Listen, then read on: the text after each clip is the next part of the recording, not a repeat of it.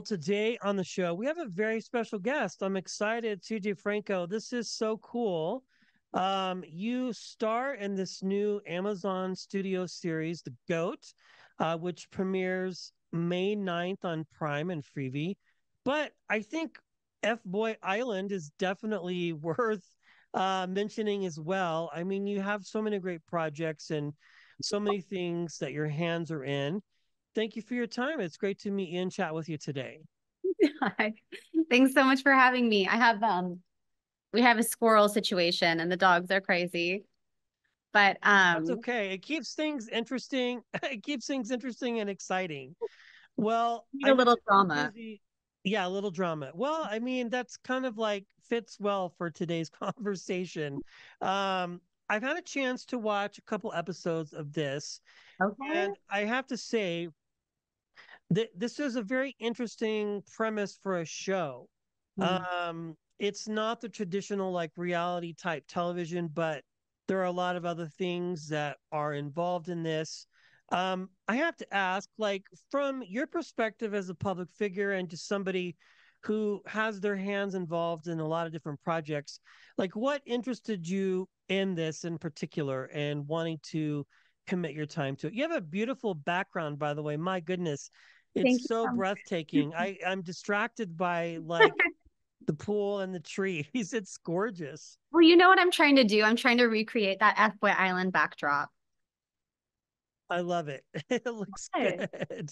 I have to say that I was really drawn to doing the goat because we didn't initially know it was Daniel Tosh, which is obviously I don't think of a more iconic. I don't think there's a more iconic host than Daniel Tosh. Right. And he doesn't do a lot of stuff. So like the Rich, fact he that doesn't have to. yeah. Daniel Todd, I mean, he's washed his hands. He's done. I think he's just renovating his lake house right now. Yeah, like he has a podcast that he does, but he doesn't do public appearances really. He doesn't like he's one of these people who have like crafted their career in such a way that like he can just do what he wants. He's like So Hillary Daniel Duff. Tosh, what's that? He's like Hillary Duff. Yes, he is like Hillary Duff. He just kind of does what he wants when he wants and like gets paid a lot of money to do it.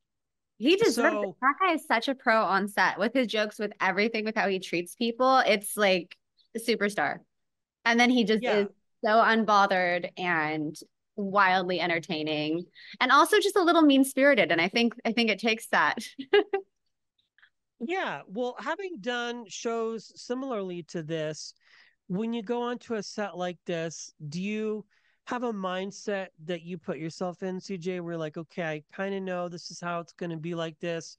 Or does it throw you off, particularly with him being the host, insofar as, like, as you mentioned, there's the jokes and there's a little bit of, roasting involved as well with it? I have a background in comedy and I love getting roasted. It lights up my little evil spirit and soul. Coming into this, it was the same producers as F Boy. The GOAT is the same Okay. producer. So I completely trust them. I really like what we did with F Boy. And I also feel like before F Boy, I did not feel like anyone understood me. I felt like I was so strange and the way I joke around is strange. And I got a lot of fans from it, and I realized other people understand me, and especially these producers that were able to, and like bring out like more in me. So I was excited to get back because I think it makes me more confident. It makes me like feel more like myself. So it was really exciting to jump into. I did get nervous when I saw the cast, and everyone is like this huge star off of their show. It's 14 different people. So it was intimidating for sure. But my preparation is, especially with something that's comedic, they're going to torture you. You can't prepare. There's nothing in the world you can do to prepare for this show. Yeah, there is nothing that you can do to prepare. Like it's one of those You things saw where the like episode. How could you prepare? yeah, no, I was gonna say like I think for you having that comedic background and knowing pacing and timing, like you kind of almost can I don't want to say anticipate what's going to come your way, but like you kind of know, okay, this is what I can expect with this sort of thing. Well, it's a lot of fun from what I've seen so far. And I think people are really going to get a chance to enjoy it in that regards. So when you find out you're doing this, what do friends and family think? Do they go, "Oh, CJ, going on another reality type show," or is there, I would imagine, a lot of support from friends and family and professional colleagues alike? Well, I think first of all, they say, CJ, you said you were never going to do another reality show. They're like, "No." But you know what? It just sounded well spirited. With comedy, you get to hang out with people at home on their worst days and make Yeah. like you make a little impact in that kind of it makes me feel good. It makes me feel really good. If I can suffer and someone else can laugh, that makes me feel good. Yeah, it's a really cool show. I think the idea and concept of any sort of reality type show is fun. And I think this is great. So you've got this coming out. How has it been from people who have had a chance to see it? Has the response been positive? Yeah. Yeah, it's gotten a really good reaction. It's got a really good reaction. And I don't know if I'm even like allowed to say this, but I think they're moving up the release date. Yes. I don't, we will just pretend like we heard through the grapevine um, that Kelly's going to be like, oh, well, I think it's just, well, I mean, we're talking a couple days anyway, so we'll be just fine with that. So I'd Yeah. like to ask this question. You've been in entertainment and the whole thing for a while. Where did that journey begin for you? Like, what was it that interested you in entertainment? Was it something you saw on TV? Was it somebody that you had met? Because I think it's such a different and unique career to choose, or maybe it chose you. Um, I think growing up, I always wanted to be on TV. I always wanted to, uh, you know, I wanted to entertain people, but I never knew how, and I didn't have like a background. I didn't have a family like that. I'm from like a little surf town, and my family's all like scientists. So, um, I think it wasn't until I was like 18 and I had moved to LA that I started getting offered different jobs and gigs and mostly modeling work. And I didn't think that I could even, I didn't think I could model. And I learned to do more and more and more and more. And what's interesting is learning what I didn't want to do and like I don't want to waste people's time. I want to give people an experience. I make people feel good. I want to like uplift people and I want to comfort people when things are tough. And yeah, I think comedy just encompasses all of that. Yeah, for sure. I think one of the interesting things too is that, like, as you said earlier on in our conversation, like when you're doing comedy, whatever like level of entertainment it is, I think like you can make someone's day better just within a short amount of time. You know what I'm saying? And I think that's what makes what you do so fascinating. I think it's cool. Again, it's so markedly different than like anything anybody else could do. You know what I'm saying? Yeah. Well, Uh, I love it. You can go ahead. oh, no, I've just got to reunite with some of the cast members from The Goat, and it's hilarious because uh, we're all just seeing each other for the first time since filming, and some people have taken this like very, very seriously, like Yeah. very seriously. Well, I want to ask a couple more questions. I know you have a busy day. On something like this, when you go into it, somebody say that has never done it before, you can't take yourself too seriously, right? You have to just be open and ready for everything. Is that one of the greatest experiences or things you could share with somebody who might randomly be watching and want to enter into like a reality program? Not necessarily one like this where they've taken, public figures, celebrities, and they've put them in these social experiments, but maybe another type show like a Survivor or something like that, where it is competitive and you are up for something, but like you can't think too much of the situation, I guess would be the best way to say it. I think in these situations, people are really afraid of getting, they get on a show, it's really exciting, and then they're so afraid of like being made into a bad character. And I guess my Right. biggest advice is like they can only use what you give them. And if you're your Yeah. character and you're dialed into like, if you know who you are and you have a strong base, you can trust what they're gonna do because they can't really do anything else. Right. Yeah. I mean, outside of like the research that they might do on you prior to you coming on, but it's kind of like that old saying, the police only know what you tell them, so to speak. So it's I've kind never of heard that. like, I could use you could have told me that sooner in life. yeah. And it's a joke, but it's true. Like True. I was talking to, I think it was a few years ago.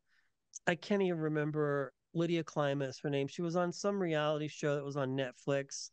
I can't remember, but she said one of the things that she learned was like they really do a lot of engineering about you before you even get there. So like that's why they have producers obviously to produce you, but when you are being produced and you're being told what to do you have a lot of say in certain situations, or is it just like here's the social experiment for today and you just got to roll with it?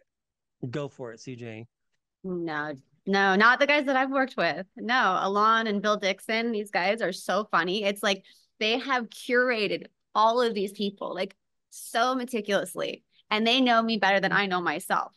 So they I know my love it. like little triggers and like, if you talk about this, I'm gonna, act this way. And they have, I don't know how they organize all this, but they get us together and then they just grab a little bowl of popcorn and they're just so happy to see how it unravels. And maybe it might be like someone asks like a question like, oh, like, do you know where they went to high school? And then the producer will just walk off. And I go, where'd that come from? And you'll find out like, oh, you went to the same school or you have something in common. And they're just like, are trying to bring you to find these things in common in a shorter amount of time. But I never felt like I was ever being told what to do. I think they knew I would make decisions based off of I'm unbothered. They say it's very funny because I'm very unbothered and I don't like being told what to do. So when those things happen, if a dramatic moment happens, if somebody's bossy, my reaction, the cameras are always zooming in on me because they know I'm gonna give something either where I just blow it off or I'm defiant. But it's like basically all of these people, we have a list of triggers and they just put us together. And if it's not working, a little bottle of tequila might just appear out of nowhere. I love it. You are a very carefree personality. I do gather that from like the when I was talking to your publicist, she's like, she's great. You know, you're gonna have a lot of fun. She'll make you laugh. And I mean, I've worked with Kelly forever. So I Kelly's want to awesome. know, yeah, I'm just interested to know when fans get a chance to watch, like what can they expect? Like, can you just fill us in on the premise of the show from your perspective, like for those who don't have the background information that we might have? Okay. So the GOAT is like an all-star reality challenge where it's a house reality. We all live together in this beautiful mansion in Atlanta, and we compete for the title of the greatest of all time. Everyone in their own season has done something badass, cool, defiant, like defining in reality TV. And now we're all together and everyone is on. We are in little tiny bunk beds. I'm sleeping next to Jill Zarin. And it's so funny. But we become just like a little family and it's the cutest thing. But we are also trying to kill each other. We are actively trying to kill each other. So I mean, I have to say, even with my best intentions, you know, I had to do some things that you guys will see. And I'm a little nervous. Like I'm a little nervous because I really try to be like, the same person. If you meet me here and you see me somewhere else, I always try to be like consistent. So in these scenarios, you really get pushed to be maybe the worst version of yourself. And I'm still super stoked with how everything came out, but this is definitely me trying to juggle a lot. And yeah, a lot of crisis management to be seen. And just, I don't know if you want to see me get electrocuted, but I, Well, as they say in Hollywood, that's entertainment, babe. I mean, it's just like the way that it is, you know what I'm saying? So, and the viewership for these types of shows are just ridiculous. Like they get more garnered attention than like the news. So, I think it's cool. I've seen the first two episodes. I the can't first say two, much, but yeah. So, shout who's out to Prime who's and your Freebie favorite? for well, you of course. I mean, you're my favorite. Like, I don't think I can say like I've just I definitely I'm rooting for you for sure because I think when the show starts out, you obviously can tell like at the beginning who like is going to be like I don't want to use the term star, but like you just kind of know right away like who's going to be the problem Oh, child, you know, who's going to you know be who's the gonna be fixer the sort of. problem child. What's that? You know who's gonna be the problem child. Yeah, so I feel like that they just kind of give that away right away. That's why I asked you earlier about the psychology and the engineering of the scenarios that they put you in, because I just wonder. But I imagine with all the research that they do, obviously seeing how you perform on F Boy Island, and then knowing like your personality and persona, psychologist, everybody that puts these shows together. And that's the thing I like to say is like, yeah, it's reality television in the sense of like we're watching real people, but these shows are very well calculated, but they also come across very natural too, because you want to get real moments and not just like engineered situations, whether it's like sexual tension or whatever. Like you just want it to be fun. You know what I'm saying? Or as you said, throw in a little tequila, a little bit of party snacks and watch the watch the party unfold. So Well, when we start getting tired, like the weaves start coming down. As yeah. soon as we start getting tired, which is like people are up all night strategizing, like spreadsheets. Like I'm not even like I'm talking about actual spreadsheets, like Excel, trying to figure out how to win this game. So we're getting exhausted, and it's like your brain always being on, and there are always cameras, so you never get to feel like, okay, now I'm off. You're on all the time. And so once you get a little grumpy, get a little tired, get a little hungry, like pretty early on, everyone stops being like their most put together self. Because and it's like Tosh just keeps throwing, like it's like dodgeball. They just keep hitting us with dodgeballs, and you think it's gonna stop. No, more dodgeballs. It's just horrible. Well, very cool. Well, congratulations. And this drops very soon on Prime and Freebie. The Goat with host Daniel Tosh and of course our guest CJ and a cavalcade of other interesting people. It's just a lot of fun and I love it. Thanks for hanging out, CJ. I really appreciate your time. Thanks for making me laugh. You honestly started my day just like with the best mood. I appreciate it. Absolutely. I do my best. Thank you, whether it's well intended or not.